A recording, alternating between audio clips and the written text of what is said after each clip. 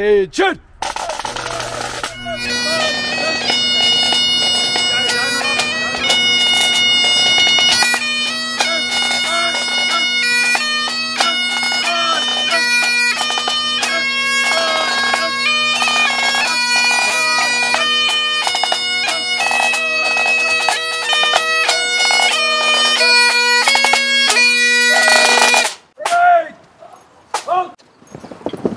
Thank you for a lovely turnout, and thank you for marching. We're all getting on a bit, and really, it is really good to see your commitment to the military, to this occasion, etc. The poppy. I am not a badge of honor. I'm not a racist smear. I'm not a fashion statement to be worn but once a year. I'm not glorification of conflict or of war. I'm not a paper ornament, a token. I'm more. I am a loving memory of a father or son or permanent reminder of each and every one. I'm paper or enamel. I'm old and shining new. I'm a way of saying thank you to every one of you. I am a simple poppy. A reminder to you of that courage and faith, and we will stand where heroes stood. I thought it's quite a nice way of putting it. We're here to honor the fallen from the very beginning of when Armistice Day started to the Rhodesian situation and everyone else who's fighting for the right cause. Honoured guests, ladies and gentlemen, on behalf of the Rhodesian Forces Memorial Committee, I welcome you all to this, the 2024 annual memorial service, as we remember and honour those who paid the supreme sacrifice, fighting in all the wars and campaigns in which Rhodesians have volunteered and fought so gallantly over the years. As one of our media colleagues commented this week, "Oh vey, what a week! Prince William arrives, Trump triumphs, and Dali Mpofu exits like Brexit." A special word of welcome again to those who will be joining us via YouTube. For the last 4 years, we've been able to have the service here at Dickie Fritz Shellhole in Edenvale, video recorded and broadcast on YouTube, and we do so again this year, so reaching an international audience. Last year's edition recorded 78,000 hits. We said last year that next year will be better, and thankfully it is. We are once again able to meet in person this year without rain, and for our veterans to parade as they have done today. We also thank Dickie Fritz Old Bull Glenn Cuthbertson and his top table for their cooperation and permission to continue to use their premises, and to the Mothwa for catering for us after the service. We record our thanks again to Mark Klein of Mark Klein Productions for filming and producing the YouTube version of the service, which means that an international audience can view the Rhodesian Forces Memorial Service this year. Those of you who have attended a number of previous services will be aware that while the essential shape of the service remains in the traditional format, which indeed it must, as year succeeds year, there have been changes of participants and details. We said last year that time continues to take its toll, and two of our founder members, Colonel John Redfern, who since 1982 ran the original memorial services, and Horst Schobersberger, who for many years represented and laid the wreath for Guard Force, have been called to higher service, and we honour their memory today. John Redfern recorded that his motivation was in memory of his late father, Captain Alan Redfern, killed in action on the 12th of November 1942 with the Long Range Desert Group, and the many Rhodesians who made the supreme sacrifice. We're most grateful to Padre But van Schalkwyk, who's again travelled up from the south coast to conduct our service today. Mary Redfern, John's widow, sends greetings from Swakopmund, where she's now resident, Air Marshal Hugh Slatter and Jane send greetings from the United States. Alan Strachan and Carol Doughty send their good wishes from the UK. Our past Rhodesian Schools convener, Bruno Squera, sends his greetings from Plettenberg Bay, where he has continued to contribute substantially to fundraising efforts. The advancing years take their toll in the ranks of the regimental associations as well, and as we see obituary notices circulated on websites and in newsletters, we are reminded of those we knew as young men and women, schoolmates and brothers in arms. As Colonel Armstrong has reminded us in previous parades, change there has been and will be as we go forward, as change is the only constant in our human experience, and we now carry the torch here of remembrance. New memorials have progressively been added to the array of memorials here, most recently the Selous Scouts Memorial, all of which you will see behind me in the background. Others are planned, so watch this space. During these years, the memorial display has been maintained, enhanced, and kept in good order. The numbers attending these services have increased year on year, and the financial position of the Rhodesian Forces Memorial strengthened such that we are able to donate funds to help to take care of Rhodesians in need. The introduction of the Rhodesian Schools wreath-laying section of the services has had a hugely positive effect on the success of the services overall over the last several years. We record our thanks to Gary Hodgson, who has seamlessly taken over as the Rhodesian Schools representative from Bruno, who continues to be a most effective fundraiser since he emigrated to the congenial coastal regions of this country. Gary and Desi have in addition functioned as a most efficient team as secretary and organisers par excellence. We would also like to thank those donors who've continued to support the memorial in these times of economic stress and challenge. Many wish to remain anonymous, but they know who they are, and we record a heartfelt vote of gratitude and appreciation to them for their contributions. A special word of appreciation and thanks for the generosity of spirit to the Mount Pleasant Old Boys for their substantial contribution again this year. We likewise thank the various regimental associations, including those of the South African Defence Force or the former South African Defence Force, who support this annual memorial service as the official Rhodesian memorial service in South Africa. In addition to those who've donated generously to the Memorial Fund, many others have given a helping hand, setting up and packing away this memorial display, and others have helped out in a myriad of other ways. It's not possible to name everyone, but again, they know who they are, and we record our sincere thanks and appreciation to them all. Grateful thanks and acknowledgement again to the committee, the Moth and the Mothwa, for all the planning and preparation for this year's event. Thanks also to the many people and to you all today who have regularly attended the annual memorial services for your support and for making each one memorable.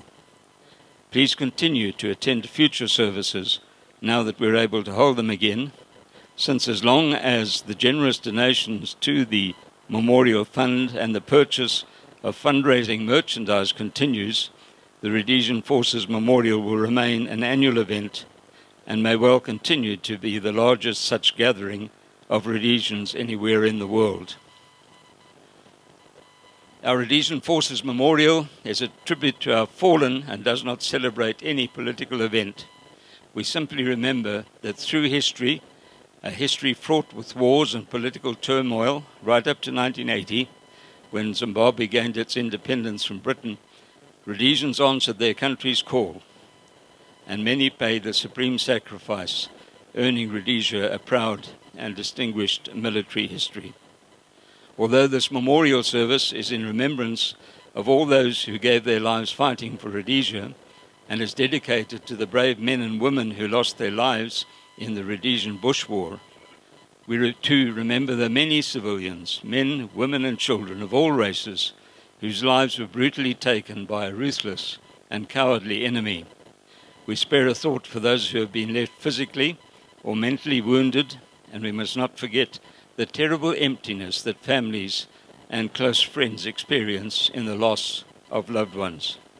Nor should we forget those who have suffered and are still suffering dispossession, persecution, imprisonment, death, and exile in the grim years subsequent to 1980. Thank you to you all for putting aside some of your time to attend or to watch this service and remember our fallen. By remembering their service and their sacrifice, we recognize the worth of the freedoms that these men and women fought to preserve, at a time in history when those very freedoms are again being threatened by socialist, totalitarian, and Islamic extremist regimes around the world, as in the case of Ukraine and Israel, Hamas in Gaza, and Hezbollah in Lebanon. The world is forgetting again, to quote a line from a poem which appears on your program. But why, Mummy, are you crying so? Your tears are giving you pain. My tears are my fears for you, my child, for the world is forgetting again. They gave their tomorrows for our today. It is up to us to continue to work to ensure that their dreams of peace and freedom are all realized. We will remember them. To hear the call to remembrance oneself and to help others to hear it is a worthy cause to which to devote your resources. To be commissioned to devote them to this cause is a sacred trust, not to be undertaken lightly, not to be refused irresponsibly, but to be fulfilled thankfully. We do so today as we remember them. We'll now ask John Connolly to come forward and light the light of remembrance, please, after which Padre Bot van Schalkwyk will open the service in prayer. Thank you, ladies and gentlemen.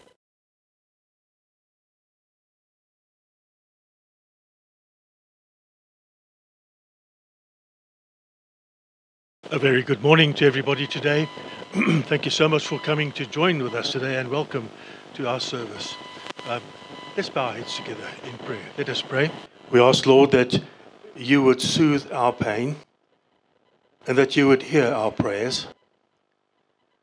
May all learn to live together as one family, to share, that none will be hungry or homeless, to care, so that none will be oppressed or afflicted by violence, to love and to respect one another, despite our differences, so that freedom might be more than a word, and so life might be more than a struggle to survive. It is this that we ask in the name of the Prince of Peace, who taught us to say as one people together, Our Father, who art in heaven, hallowed be thy name. Thy kingdom come, thy will be done on earth as it is in heaven. Give us this day our daily bread, and forgive us our trespasses, as we forgive those who trespass against us. And lead us not into temptation, but deliver us from evil. For thine is the kingdom, and the power, and the glory, forever and ever. Amen. Amen. Shall we stand, if we can, and sing together the Rhodesian national anthem, Rise, O Voices of Rhodesia. Rise, O voices of Rhodesia, God may be thy bounty share. Give us strength to face all danger, and when challenge is to dare, guide us, Lord, to wise decision, never on thy grace above.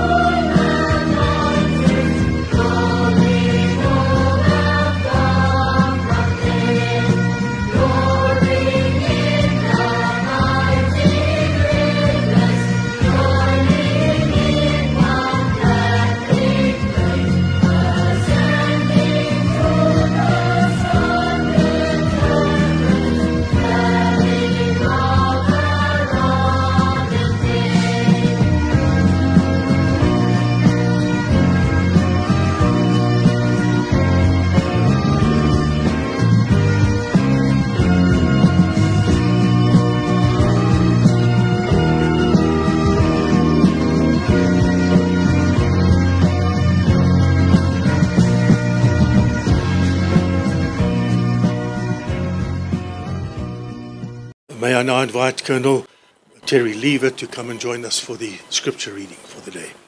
Good morning and welcome, ladies and gentlemen. The reading today is from the book of Ecclesiastes and is paragraphs 1 to 12:1. Life is useless. These are the words of the philosopher David's son, who was king in Jerusalem. It is useless, useless, said the philosopher. Life is useless, all useless. You spend your life working, laboring, and what do you have to show for it? Generations come and generations go, but the world stays just the same. The sun still rises and it still goes down, going wearily back to where it must start all over again. The wind blows south, the wind blows north, round and back again. Every river flows into the sea, but the sea is not yet full. The water returns to where the rivers began and starts all over again. Everything leads to weariness, a weariness too great for words. Our eyes can never see enough to be satisfied. Our ears can never hear enough. What has happened before will happen again. What has been done before will be done again. There is nothing new in the whole world. Look, they say, here is something new. But no, it has all happened before, long before we were born. No one remembers what has happened in the past, and no one in days to come will remember what happens between now and then. Here endeth the reading. Thank you so very much, Terry. Indeed, says Ecclesiastes, there is a time for everything and a season for every activity under heaven. There is a time to love and there is a time to hate. There is a time to be born and a time to die.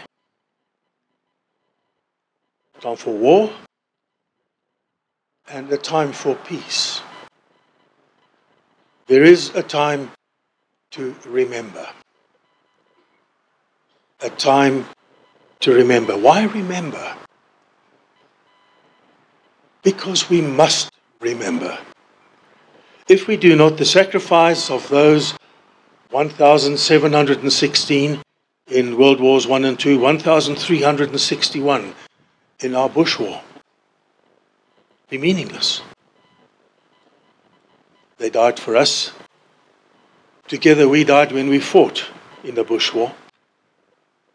They died for their families and they died for their country. They died for a collection of traditions that they cherished and for a future that they believed in. They died for Rhodesia. And the meaning of their sacrifice rests with our collective national consciousness. And our future is their monument. These wars touched the lives of Rhodesians of all ages and of all races and of all social classes, touched the lives of fathers, of sons, of daughters, of sweethearts. Killed in action they were. Many others were wounded. And thousands who returned were forced to live a life for the rest of their lives with physical and mental scars and the pains of war. The people who stayed home also served. They served in the factories and they served in voluntary service organizations wherever they were needed. And yet, sadly, for many today, as the years go on, we forget. War is now a phenomenon. seen through the lens of perhaps a television camera or through a journalist's account of the fighting. Perhaps most of their closest physical and emotional experience may be the discovery of a wartime piece of memorabilia in a family attic. But even items such as these, the photographs, the uniforms, medals, diaries, all seem to be vague and unconnected with the life of the owner. For those born during peacetime, all wars seem far removed from our daily lives. We often take for granted our values and our institutions and our freedom to participate in cultural and political events, our right to live under a government of our own choice. The men and the women who went off to war went in the belief that the values and the beliefs they enjoyed, and enjoyed by all Rhodesians, that these were being threatened. They truly believed that. They believed that without freedom, there can be no ensuring peace, and without peace, there can be no enduring freedom. By remembering their service and their sacrifice, we come and we recognize the tradition of freedom that these men and women fought to preserve. They believed that their nations in the present, their actions in the present would make a significant difference in the future. But it is up to us to ensure that their dreams of peace are realized. And so it is that on Remembrance Day we acknowledge the courage and the sacrifice of those who served their country and acknowledge our responsibility to work for the peace that they fought so hard to achieve.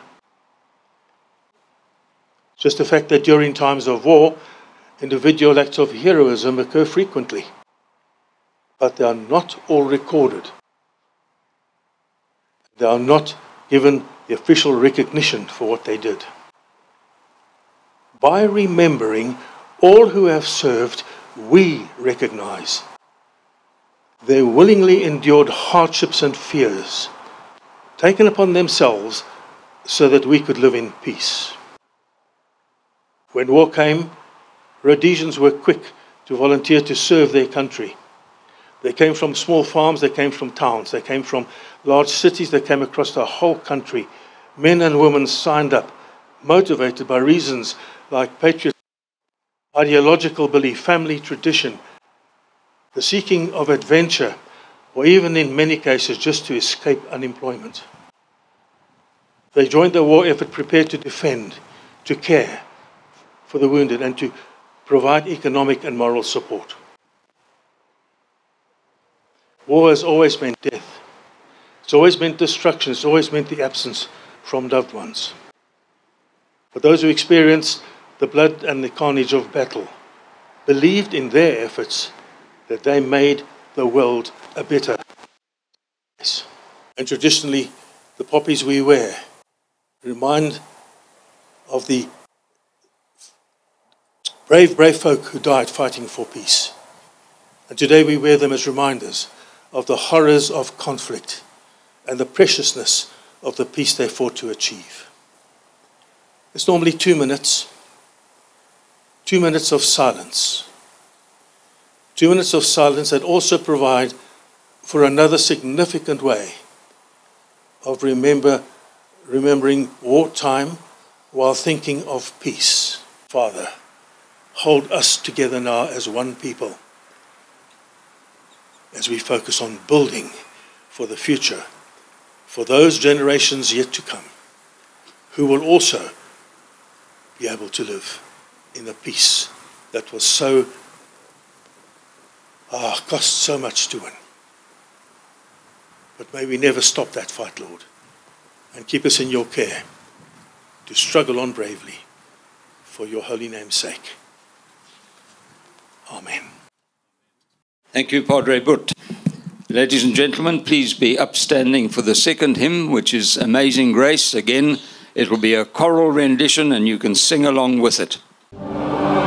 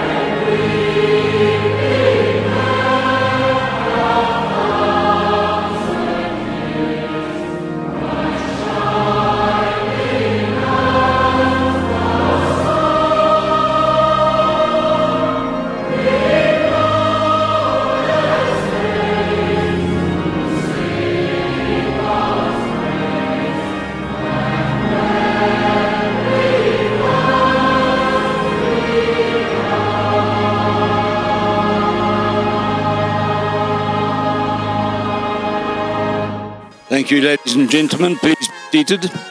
We're going to ask Steve Prophet now to come forward and turn the pages. From the British South Africa Police, Patrol Officer Alistair Scott, Uniform Branch, killed on active service, 9th of March 1977. Patrol Officer Peter MacDonald, Support Unit, killed on active service, 15th of May 1979. From the Rhodesian Army, Trooper Russell Poole, Support Commander RLI, killed in action, 19th of April 1979. Trooper Colin Graham Neesham, 1 Commander RLI, killed in action, 6th of September 1979. From the Rhodesian Air Force, Sergeant Kevin Peter Nelson, 7 Squadron, killed in action, 28th of July 1978. Sergeant Alexander Fleming, 7 Squadron, killed in action, 12th of January 1978. From Internal Affairs and Guard Force, DA Buko Nkomo, DA Regular, murdered 9th of October 1977. Guard Corporal Yanni Mackenzie, PV Protection, killed on active service 5th of November 1979. From the Rhodesia population, Nurse Mrs. F. Dutoy, Gutu Village Clinic, and farmers Miss Jenny Douglas from Malseta. Thank you, Steve. Please, will you now be upstanding for the last post and reveille? And gentlemen with headdress, remember to salute during the last post.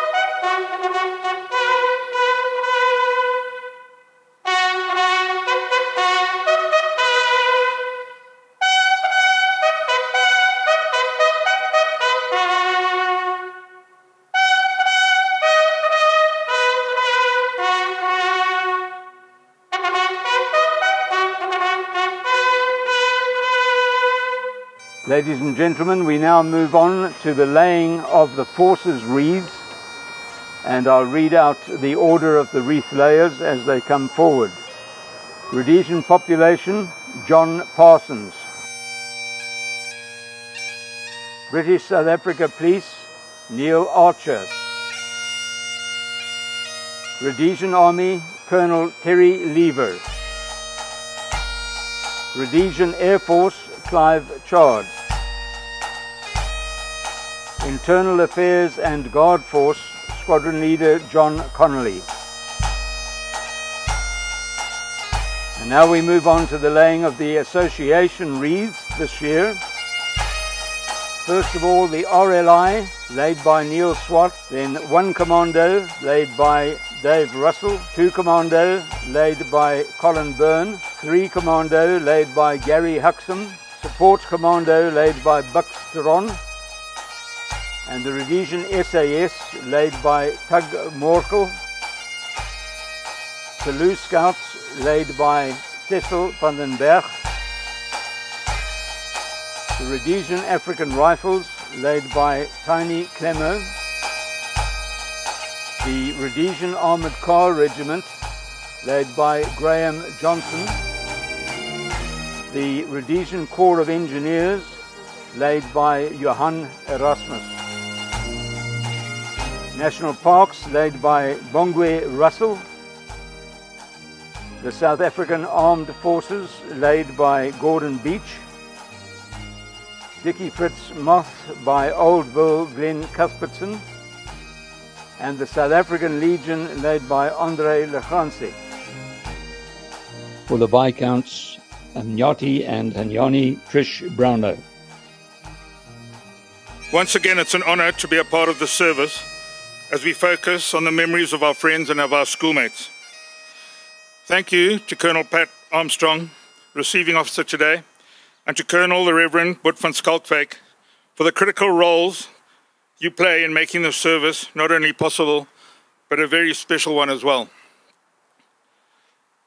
I must also acknowledge and thank all those organisers and wreath layers from the many different Rhodesian school organisations who so freely give of their time and their finances to organise the school wreaths which we'll be laying here today. Thank you all for your efforts, because it is those efforts that make this Remembrance Day incredibly important, especially to the families and to the friends of those guys whose names appear on these lists. We're not gathered here today just to commemorate the brave souls who died in the chaos and brutality of our bush war. We are also here to acknowledge the bonds of brotherhood most often formed in our schools that carried them into battle despite the sometimes tragic consequences. A day like today gives us a chance to reflect on the true cost of war, the cost of lives lost far too young. Many of those we remember today were barely out of school, just beginning to find their way in the world.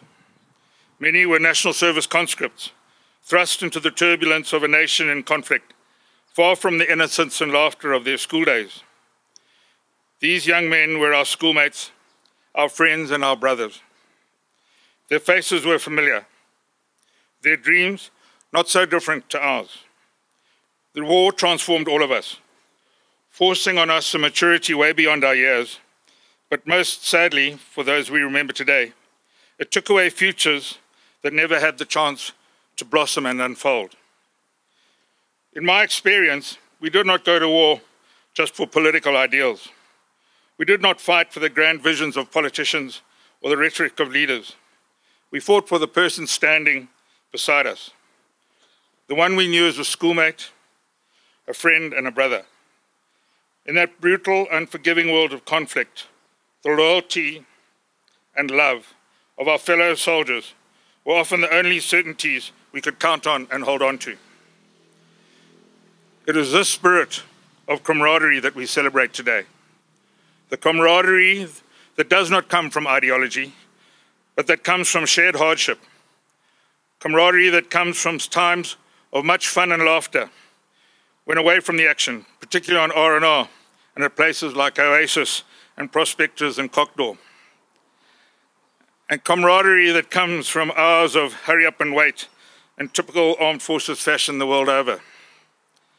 And through it all was the understanding that your survival depended on the man next to you. It is this bond that forged friendships that no conflict, no distance, and no passing of time could ever break. I often marvel at how strong all of our ties are to Rhodesia and other Rhodesians, combatants or not, over 40 years after the country officially ceased to exist. When faced with the horrors of war, we all, men and women, drew strength from each other and from the shared promise that we would protect one another come what may. To those who were lost, our debt is immeasurable. Their sacrifice stands as a stark reminder of the fragility of life and the willingness of the human spirit to give it all up for a friend. These were not men who had a chance to live life in full, complete lives. They were young, full of potential, yet were asked to endure what no one should have to at that age. Their courage, forged in the most harrowing of circumstances, remains a testament to the unbreakable bonds between ex-classmates and soldiers. And so today we remember them, not just as soldiers, but as the schoolmates, friends, and brothers we knew so well. We honor the memory of their youth and the dreams left unfulfilled, their bravery and their loyalty to each other and to us who were left behind. We stand united, not in a glorification of war, but in recognition of the price paid by those who fought for the most human of reasons, to protect the ones they loved and the friends who became family on those front lines. In remembering them, we honor not just their sacrifice, but also the values that define them: loyalty, love, and an unyielding bond of friendship. We must carry these values forward, ensuring that their memories live on, cherished and respected by all who are here today. It's the very least we can do for all these men and for our school heroes. We'll now lay the wreaths, and I'll call the schools up in alphabetic order. But while I'm doing that, I encourage you to, on the back of the order of service, is a poem written by Alf Hutchinson, which I think is pretty relevant as we lay the school wreaths. Encourage you to read it at some stage. All right, moving on to the schools now. Allen Wilson High School, represented by Craig Hart. Chaplin High School, represented by Ian Jones and Mike Long. Churchill Boys High School, represented by Kevin Loader. Cranbourne Boys High School, represented by Bart Postuma. Ellis Robbins Boys High School, represented by John Stanton. Falcon College, represented by Stu Ferguson.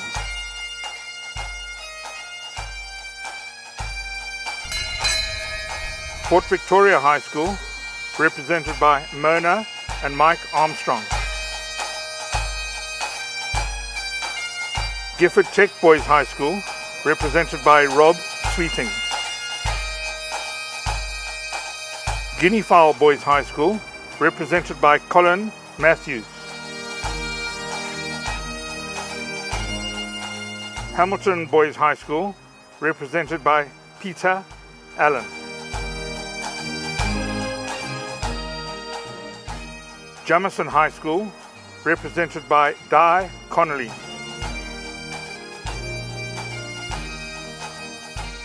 Lord Malvern High School, represented by Ian Noble.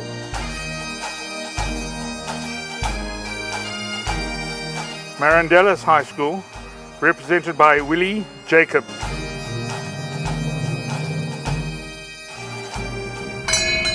Milton School, represented by John Herdman.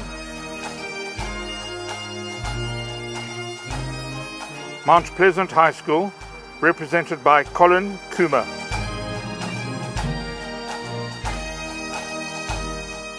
Northley High School, represented by Clive Reed.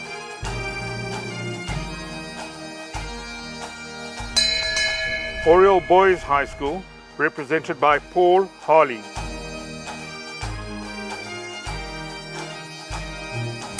Plumtree Boys High School, represented by Pat Armstrong.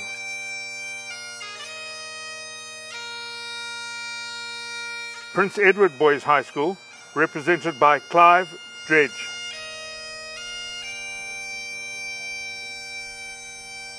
Kwekwe High School, represented by Tony Atkinson. Salisbury Girls High School, represented by Cheryl Monroe Saville. Sonoya High School, represented by Trish Chisnell.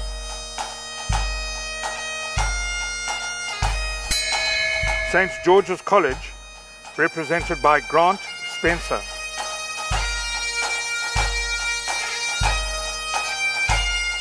Thornhill High School, represented by Skip Bischoff. Umtali Boys High School, represented by Dave Charles. Umtali Girls High School, represented by Martin Lunderstedt. Thank you, Gary. There's opportunity now for private wreaths and crosses.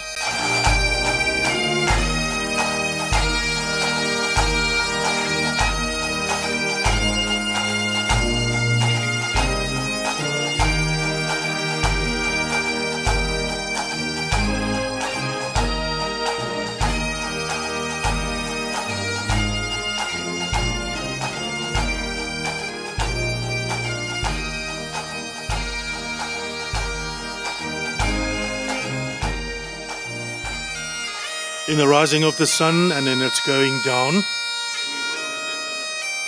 in the blowing of the wind and in the chill of winter, in the opening of buds and in the rebirth of spring, in the blueness of the sky and in the warmth of summer, in the rustling of the leaves and in the beauty of autumn, in the beginning of the year and when it ends, when we are weary and in need of strength, when we are lost and sick in heart, when we have joys and we yearn to share, for those who have no known resting place, so long as we live, they too shall live, for they are now a part of us. In memory of the fallen who gave their all and will remain with us forever. They shall not grow old as we who are left grow old. Age shall not weary them, and nor the years condemn. At the going down of the sun and in the morning, we will remember them. We will remember them. And now may the Lord bless you and keep you. The Lord make his face to shine upon you and be gracious unto you. And the Lord lift up his countenance upon you and grant you his peace. Go with God. Amen.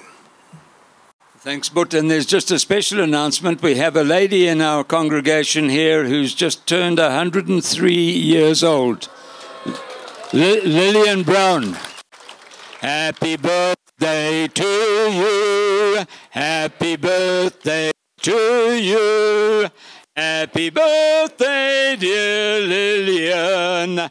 Happy birthday to you. Hey, hip hip.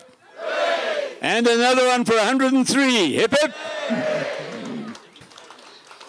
The light of remembrance has already been extinguished by the Windward Vive vandaag in South Africa. It's put out the light of remembrance, so John doesn't need to do it.